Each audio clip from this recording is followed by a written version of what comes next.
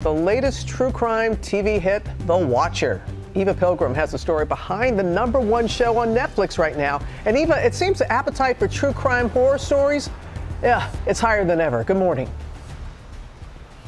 Good morning, Robin. This is the real-life house at the center of the latest true crime hit show. There's crime scene tape up, as you can see, not because there's been a new crime here, but because so many people want to see where it really happened. 657 Boulevard is happy you're here. It's been years since young blood ruled the hallways of the house. It's the show viewers can't look away from. Netflix's The Watcher, starring Naomi Watts and Bobby Cannavale, based on the true story of a New Jersey family whose dream home purchase turned into a living nightmare. All of the windows and doors in 657 Boulevard allow me to watch you and track you as you move through the house. Who am I? I am the Watcher.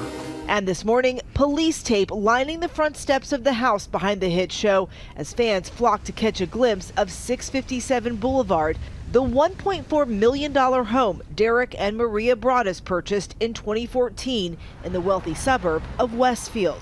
But the idyllic tree-lined street came with a sinister secret. A watcher who sent the family letters threatening to harm them and their children, or what the culprit called young blood. Will the young blood play in the basement? The show featuring chilling excerpts from the anonymous notes. There are many ways in which the story diverts from real life. For one thing, the Broaddus family never even moved into the home. The outlines of what happened are there. Despite a police investigation, private investigators and forensic analysts all looking into the case, the Watcher was never found. Reeves Weideman is the New York Magazine writer whose article is the basis of the new Netflix series. There was a DNA sample that was obtained from the envelope, and the only thing that we know is that DNA belonged to a woman.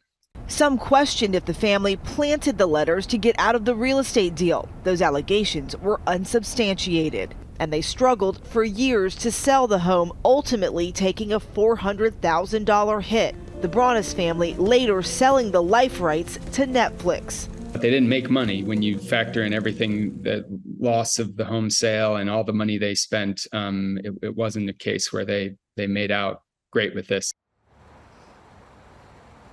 As for what happened here, Reeves says he has gotten some fresh tips since the show was released. We did reach out to the Broaddus family. They declined to comment, but they do still live here in the Westfield area, and we've been told they have no plans to watch the show. The trailer was apparently terrifying enough, guys. You could say that. Yeah. All right. Thank you so much, Eva. Well, hey there, GMA fans. Robin Roberts here. Thanks for checking out our YouTube channel. Lots of great stuff here. So go on, click the subscribe button right over here to get more of awesome videos and content from GMA every day, anytime. We thank you for watching, and we'll see you in the morning on GMA.